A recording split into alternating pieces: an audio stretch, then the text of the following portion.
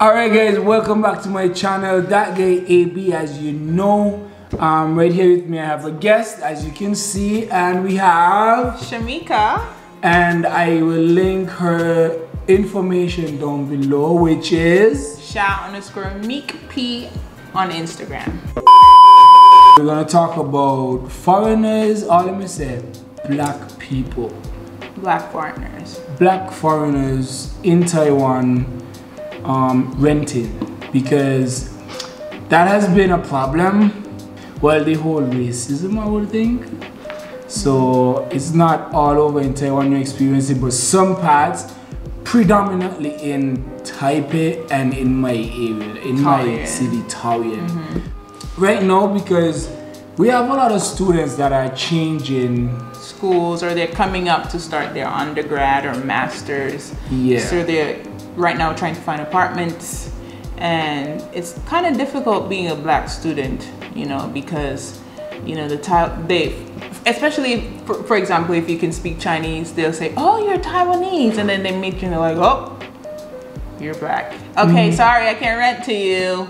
Yeah, and you're like, wait, why? It's always something like the landlord feels like, oh, they don't want to rent because the culture is different, or they feel as if like, oh, there's gonna be a noise problem. Because that's something very big in Taiwan. They kind of feel like after 10, which is respectable, but they kind of go to an extreme to like even calling the cops, and they kind of feel like, oh, only them, because it's their culture, they can make noise. Because sometimes for us, we want to sleep, but then you could hear them making a lot of noise, and it's like, oh, we can't really do anything. But if they hear us, they're like, oh, close, stop the noise, blah, blah, blah. But there was one situation where I came across one landlord, and he heard it was boys, and he wasn't satisfied. He wasn't, you know, because he felt boys would be louder, you know, they might be drugs, alcohol. I don't know where this misconception comes from that foreigners always tend to have these elaborate parties, or we drink alcohol, we do drugs. That's not always the case, especially for black students. We come here for one thing and one thing only. Whereas those situations that have blown up in the news have been Americans. And I also feel like students, because they come with the intention, because Taiwan is very cyclical when it comes to their culture. They follow a lot of trends, and they tend to want to stick to like old time fashion stuff. So like they don't really make a lot of noise, they're very respectable. But foreigners come here with the intention like, oh, I'm going to university, so my university life or experience should be like one out of the books to talk about. I should got all the fun I need and want and stuff. For some people, yeah, so then I feel like when they come with, let me just say we, because I'm a foreigner. Yeah, when they come with that type of behavior and that intention and mentality, then it just spews across the whole board for foreigners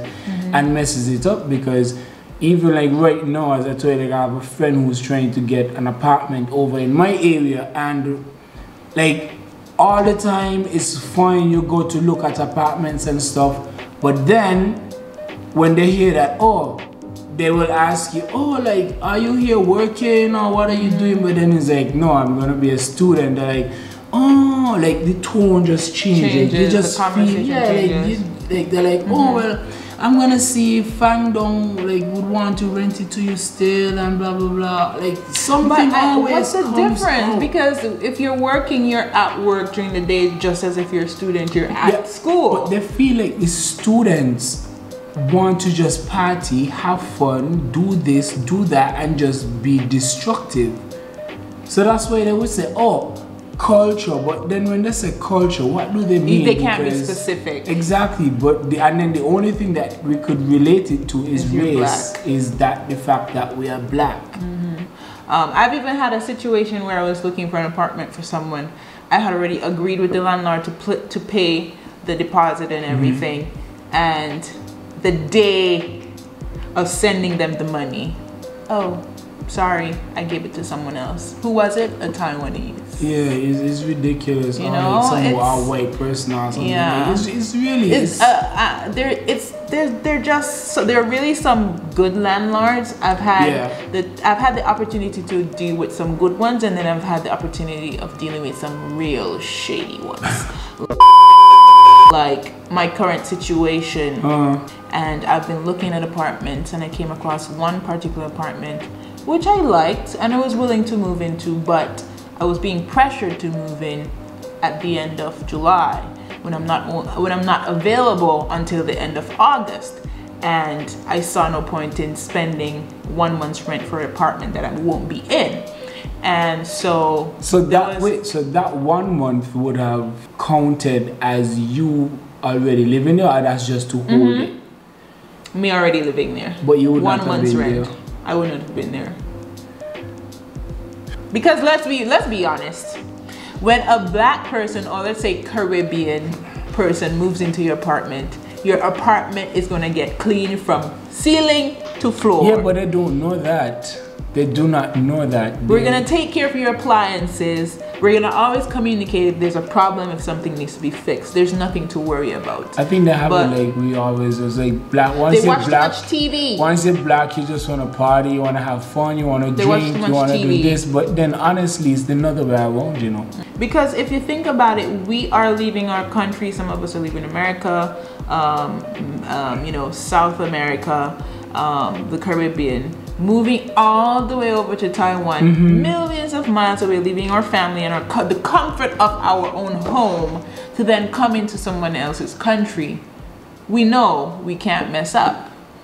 Honestly, it's really hard for a black person to get rental in Taiwan unless Especially the person in Taipei. Oh my god. Unless the person is already accustomed of dealing with black people, right, or they're familiar with the culture, as they say. Because even the other day, like, we looked at a spot and me and my friend, they sent me the link and I looked at it just to tell them like the distance. I say, yeah, this is a good spot, they like it and stuff. So I say, get the person to call them and talk to them, whatever. All of a sudden everything was good. The next day they were like, okay, then cool, they're gonna set up a time for them to come and see the place and whatever. And then they were surprised. When they found out it's a foreigner, apparently all of a sudden, I don't know what transpired, what happened. To you. I'm sorry, but you know, we don't rent to foreigners. And it's just like, oh my gosh, like, I wouldn't be in a back and forth with nobody, because I would have just like, you know, give me back my money, let me just go look another spot, let me look somewhere else. Too much headache. Yeah, Business it's too should much not be and headache. I can't really deal with it.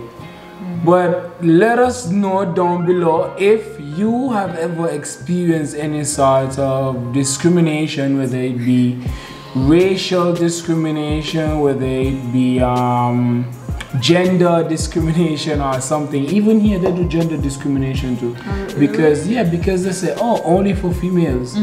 So that's just basically discriminating against the male, because they feel like males don't keep. And even on some of these places they have, oh, female only. Why female I think it's only? because they think females are cleaner than males. And like males would have like all the girls coming in and out of the house. You want me to tell you something? I realized one of my cousins were home, right? And they were like, did you ever realize a woman's closet is messier than a male's closet? That is not true. So why would you? My closet is clean.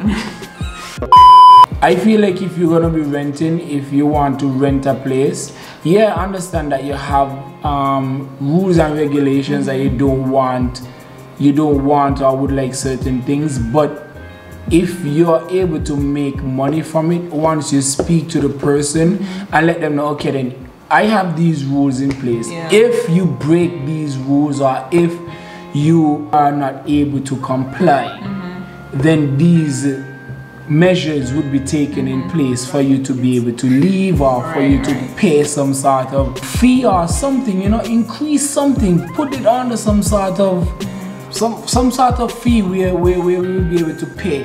Because that's what the deposit is there for. Any problems, you take it out of the deposit. Additional. I feel like if you want to do that, make it additional. But then who says a student can afford that? and then that's where you would now be in a line with your morals and what you really gone to school to do. Because not saying just for the black people, but for also for foreigners, you're on a scholarship because for you to go anywhere else would be difficult or be hard for you to fund it. So then you really got to watch your money when you're here. So then I feel like they should sort of increase some sort of fee, like an additional fee, if anything that I say. If you want to rent here, these are the rules. I understand it's your place, but these are the rules still. If you want it, you can have it, but these things you have to abide by to some extent. So yeah, comment down below if you've ever experienced any sort of discrimination, as I've said, and let us know. All in all, I don't know why, but people feel, I don't know, I'm just gonna say, I don't want people to feel like when they come to Taiwan, it's all bad or hard. Of course not. But you're gonna... yo, you know what? Some people as well too. The other day, I found it to be very ridiculous. They wanted my friend to pay 6 months rent in front, up front. So basically, some landlords are like that. I've never. And that's ridiculous for a student. I'm like, but they are a student. That makes no sense. It's kind of like a dorm. It's kind of like dorm, because remember, for a dorm you would pay by the semester. I would never put myself in that situation. Nah, I was like, that's too much. Yeah, that's too much. And if anything happens and you want to leave, you can't. Yeah. That's our talk for today. That's it for the rest of the night. Stay tuned for the next video. Yep. Don't forget to like the video and subscribe to the channel if you haven't already. Thank you for watching, guys. That guy AB, and see you guys next time. Peace, love, and patience. Peace.